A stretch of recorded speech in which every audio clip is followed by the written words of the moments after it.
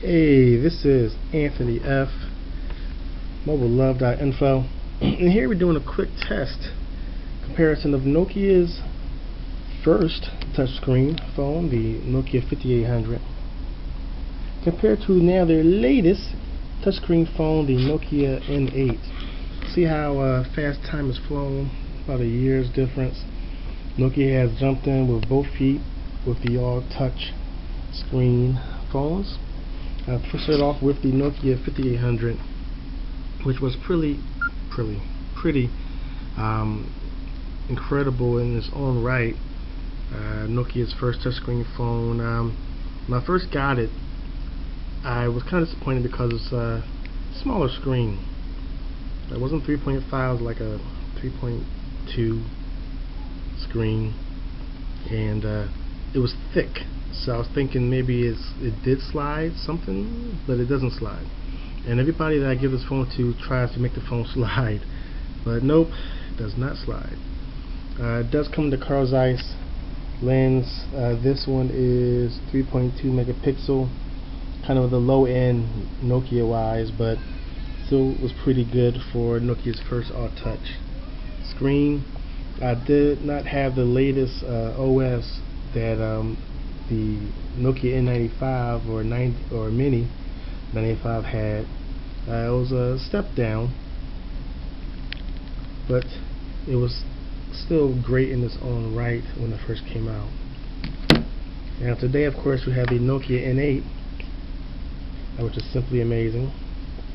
It kind of shares the same widgets that the N95 shared, or N99 rather, but this is on another sub-fork of the Symbian operating system.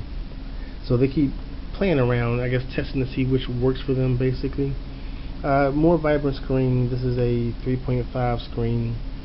As you can see, it's a huge difference in screen size.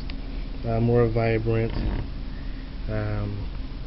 One button, physical button, as opposed to the 3 buttons that the Nokia 5800 had. Of course, neither one of these phones were for sale in the US unless you bought it outright from the Nokia website. The Nokia 5800 had a smaller cousin, a cheaper cousin that T-Mobile did have for sale, but more than likely they didn't do too well because nobody pushed it. So the Nokia N8, of course, is very sleek, very slick. As in the other videos, we know that it's aluminum ionized, has the Carl Zeiss lens, the same as the other one. It is Nokia, has a 12 megapixel camera, which is incredible. It's basically a professional camera. It also comes with the dual camera, has the camera in the back and the camera in the front for video conversation. But to show you how far advanced Nokia was, because they've been doing that with almost all of their phones. Even the E-series had that. See here that even this 5800 had a second camera. So it's not anything too big for Nokia. You know, they were always doing that with dual cameras. Even had the quick button here. You press that media button and it gave like a little shortcut here. Give it a chance to focus. And you get to your quickest things that you usually do, music, things of that sort. So that was cool. They dropped it for the Nokia N8 because this is a more refined professional device, so it did not have that media shortcut button. But this is just a quick look at how far Nokia has come from their first touchscreen, the Nokia 5800, to now their flagship Nokia N8.